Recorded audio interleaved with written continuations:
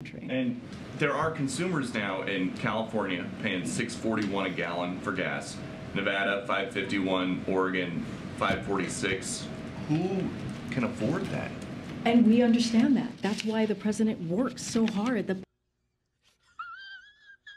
past several months to make sure that he did everything we can to bring gas prices down. We have seen fastest. I know you're pulling out a couple of areas across the country, and I get that, and we understand that there's more work to do. We have never said we were done here. We have always been very clear that there is more work to do, but we have seen, the reality is we have seen the fastest decline in gasoline prices in over a decade. That's because of what this president has done.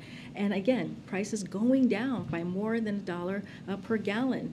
At no point in your rambling, incoherent response were you even close to anything that could be considered a rational thought.